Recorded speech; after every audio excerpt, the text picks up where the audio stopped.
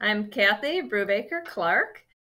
I've been in Rotary for many years, I think going on 20 now. I am currently with Greater Muskegon Economic Development. I am the Grants and Program Manager here. And previous to that, I was the Community and Economic Development Director with the City of Muskegon for about 29 years. Then I had the opportunity, there were some changes happening at Muskegon Area First at that time. So I was asked to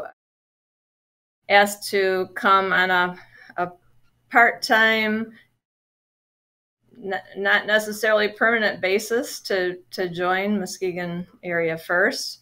And I did that, and I'm very glad I did, because here 6 years later I'm still here, and I'm loving the new work that I have transitioned to with Greater Muskegon Economic Development, as we are now called.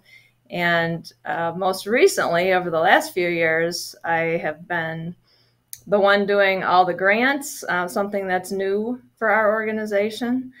We've brought in many grants, well over $1 million last year, and several already this year. One of the, besides our basic three goals for Greater Muskegon Economic Development, are our traditional work with business retention, expansion, and attraction.